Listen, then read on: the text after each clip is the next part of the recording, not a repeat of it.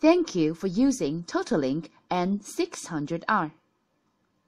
This video will guide you how to set it up by Wi-Fi. Totolink N600R is a 11N600 megabytes per second single-band Wi-Fi router. It is equipped with 4 5 dBi high-gain antennas for a wider wireless coverage and more stable signals. 1 WAN port and 4 LAN ports with LED indicators. 1 turbo slide switch to improve your wireless signals. When turned on the switch, the LED indicators turns red. 1 WPS button and reset button. Good design for heat emission to secure the stability of the device. Now, let's learn how to set up the router. First of all, please ask your ISP which type of internet connection you should choose. PPPoE, DHCP, or static IP. Here, we use the ADSL PPPoE connection as an example. Step 1. Hardware connection. First of all, you need an ADSL modem which is connected with the internet. Next, connect the Ethernet cable to the WAN port of the router.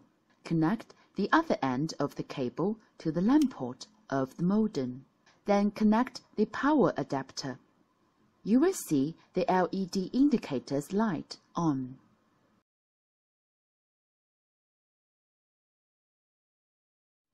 Step 2. Set up your computer.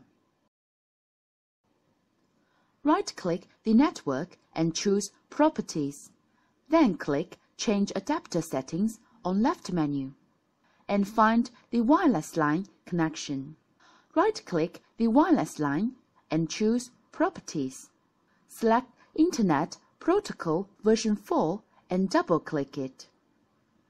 Select Obtain an IP address automatically to assure that you can connect Wi-Fi successfully. Click OK to save the configuration. Then close all the windows. Step 3. Set up your router. Open your Wi-Fi.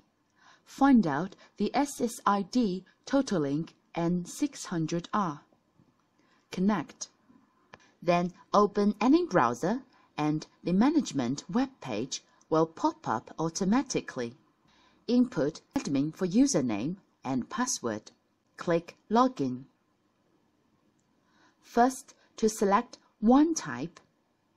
Here we use PPPoE. Input the username and password offered by your internet service provider. You can change the SSID if you want. For encryption, we recommend to use WPA2 mixed. Then set your Wi-Fi password. Click Apply and waiting about 50 seconds for saving the configuration and system reboot. Connect Totolink N600R again. Input the new Wi-Fi password and connect. Let's go back to the management page and check internet connection status. Open any website to test the internet. You can enjoy Wi-Fi now.